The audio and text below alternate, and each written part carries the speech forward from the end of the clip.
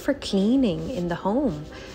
You'll see a lot of cleaning products will have like eucalyptus and tea tree oil, because a lot of their properties are like the plant itself. They're antibacterial, antifungal, anti-everything. The blend and then use it within the oil or within the room, and often you would give the client like a sample to bring home. Welcome back to my spa series, all about recommendations for spa treatments, little explanations, guides as in what to pick and what to get, and maybe encouraging you to try a new or different treatment that you haven't before. And today we're delving into the world of aromatherapy. So aromatherapy is the use of essential plant oils, botanical extracts, for their healing and therapeutic properties. So you can use aromatherapy oils or essential oils. They're very, very concentrated, so you do have to dilute them or get a specific blend, that like a pre-blended version I would recommend, because they're more powerful. They're like perfume if they work 2 or 3 together, you know, like the top note, middle note, in perfume, like one that stays, the scent stays longer. So you can use it in your home, you can use it on your skin in certain versions, very diluted.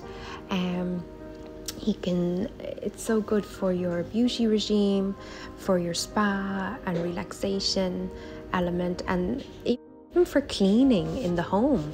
You'll see a lot of cleaning products will have like eucalyptus and tea tree oil, because a lot of their properties are like the plant itself. They're antibacterial, antifungal, anti-everything. It's really good to have. It's like it's natural. Use what Mother Nature has already designed. It's already been designed. It's out there. Don't try to reinvent the wheel. So aromatherapy is a beautiful, beautiful treatment to get.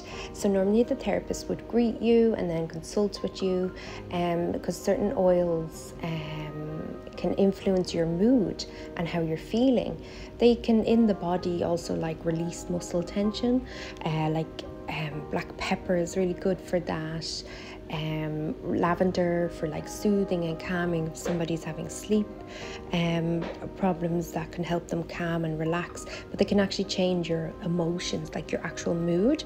So the therapist would chat with how you're feeling, what are your energy levels like, and then they would customize a blend for you. So if you're trained in aromatherapy, you learn how to put the blends together properly, and then they would use it within the oil itself if your skin, if you're not allergic or not too sensitive. Or they would also use it like in the room in like an aromatherapy diffuser, or you can get like even at home a little candle with, you know, wax melts, a little wax holder, candle holder will have, sometimes you can put it, the aromatherapy, in the actual aromatherapy burner, so it can be the scent in the room. But our memory is linked to scents very, very strongly, and women especially are very sensitive to smells. It can directly bring you back to a memory, because your smell gland is very close to like physically very close to the part of the brain that's linked to memory. So aromatherapy can evoke such it has such a powerful impact, and it's completely underestimated. But basically when you go in for a treatment, they will consult with you. What they're going to do is make up the blend and then use it within the oil or within the room. And often you would give the client like a sample to bring home, whether it's on a tissue to use throughout the day or the smell, or you can get aromatherapy body oils as a moisturizer, and you can get little roller balls that you use on your pulse points. So it's like a small little tube of the oil that you take home with you, and you can put it behind your ears, and all these points that are really like, the skin is really absorbent in these points where you would naturally put perfume anyway. So they really can be absorbed by the skin and go in through the system, and they're like, a lot of them are natural, plant-based. So aromatherapy has been around, or botanical extracts in beauty have been around in centuries. That's the original form of beauty.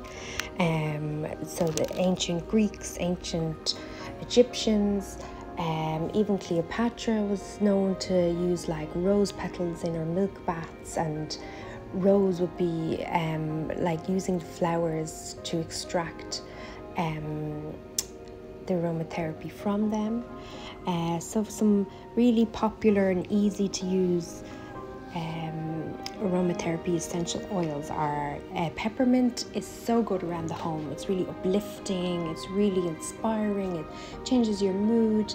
It's a great neutral scent for everybody in the home. It smells really clean, really fresh, and then it will actually like be antiviral in the air. Eucalyptus is the same, really good for breathing. You'll see that in a lot of products for like colds and flus, and like it helps clear the nostril passage from bacteria and everything. It's really good to stay healthy in the home, to be having eucalyptus burning in the background. Lemon is a fabulous one, or lime is really affordable. Essential oil of lime again is really great in the morning time, or if you're have that afternoon slump in the office, it's fabulous to have at your desk or in the little roller ball, and to use quickly, have a sniff. It just wakes you up again. It's really, really refreshing. Lavender is great for sleep, and then clary sage is another one which is really, really powerful, especially again during labor for women, and then for sleep. You can get that in sleep blends, or chamomile is great. Chamomile is good to use diluted like on the skin. For sensitive, it's really good for soothing. Chamomile is good for children. That's like a lighter version to help them go to sleep. So you'll see a lot of products like pillow spray, bath salts, they'll all have like aromatherapy in them, botanical extracts, essential oils. So always make sure to go to like a health food store, or to somewhere where the essential oil, it's pure plant extract and not an artificial perfume that's trying to mimic that smell. Especially if you're applying it to your body, be very careful that it's diluted, and that it's from a reputable source, and that it's actually essential oil, so it's the plant extract itself, the flower extract or the herbs. Thyme is another popular one. Rosemary smells fabulous, and they tend to use that in a lot of like hair growth products that I've seen. So you can see it's used across an array of like beauty, health, home. You can use them even with your pet. Tea tree oil if they've hurt their paw, if it's a dog. Yeah, so I'd really encourage you to try rose and bergamot and frankincense, rose, myrrh. There's all beautiful floral smells if you like that kind of thing, or the more citrus.